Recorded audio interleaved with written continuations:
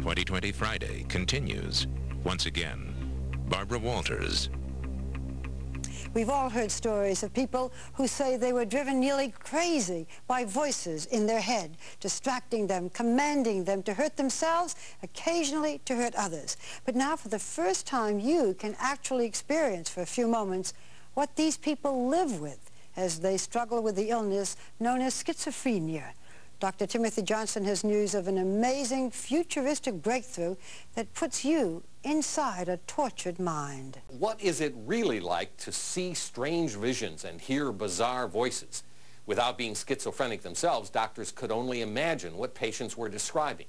But now there is a way for experts to truly get inside the mind of a schizophrenic. So just put it up.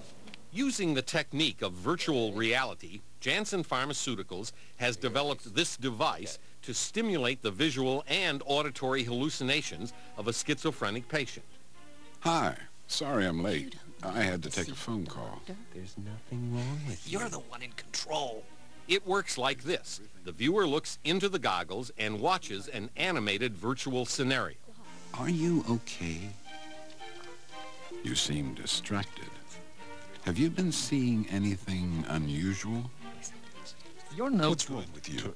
Letting this one tell you You what can't to do. do anything right. What the viewer sees is called walk in their footsteps, and it puts the viewer, in this case me, into the shoes of a schizophrenic person visiting the psychiatrist while being barraged by constant hallucinatory images and voices.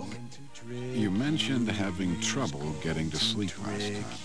How have you been sleeping? As I watch this, it's incredibly distracting, so that if I were having to try to really focus on what this doctor is saying to me, I would find it almost impossible, I think, with all these noises and sights.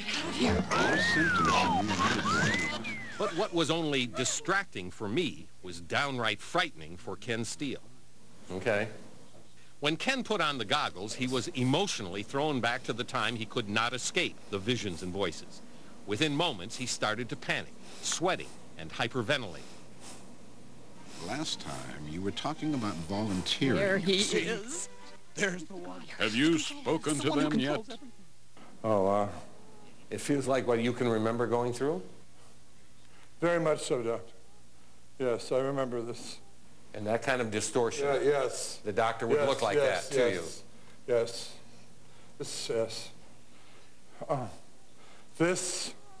Okay. All right. I'm sorry, guys. Tim, that was extraordinary to see and hear what it is like for a schizophrenic. That's really the way it is? Well, I could hardly believe it myself the first time I saw it, that time at Yale with Ken. So I turned to him after he had seen it, and I said, Ken, is that really what it's like? It seems so unbelievable. He said, Tim, that is what it's like.